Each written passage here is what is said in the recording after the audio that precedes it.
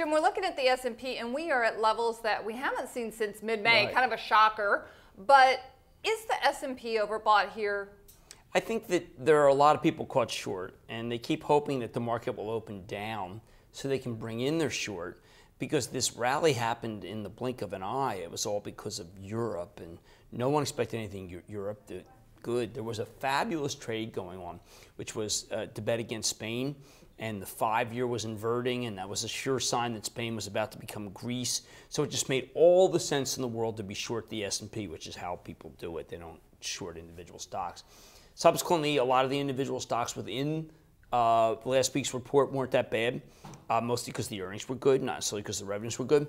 And the momentum built because Germany, apparently everyone, a lot of the shorts felt, okay, well, look, one guy says, Draghi says that there's uniformity. Pulls out his bazooka and says, I'll do whatever it takes. And then the next thing is that Germany doesn't diss it immediately, so that caused another wave of covering. But then people felt that this morning there was going to be disappointment going into the gauntlet, and the gauntlet is so many economic numbers, as well as Fed on Wednesday. ECB, and what's happened going into these has been short covering rallies as people run out of ability to stay short. And that's what's happening now. They're running out of the ability to stay short. They just can't take the pain. Now, what's so interesting about this kind of market, Deborah, is that it's just an S&P back forth market. And if you try to pick individual stocks, you can actually do quite well. ATT, Kimberly-Clark last week, Colgate, 3M. But the big guys just trade the S&P, and so everything's dragged up and down by that. So do you feel that will, when the Fed talks on Wednesday, that the market could pull back, that there's not a lot of real momentum behind this move? I think it will have a quick move down. Okay.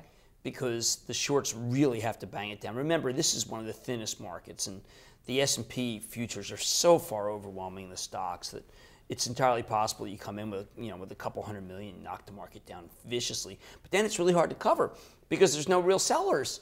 Most of the people I know are desperate for performance. The market is only giving you performance on the way up. So there will be, I think, the same thing over and over. We'll get an ECB, and people think that that's no good. And then we'll get the employment number, and that will affect things.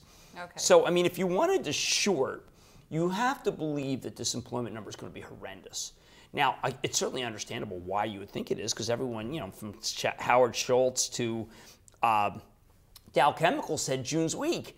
But June better be weak or the short's going to be killed.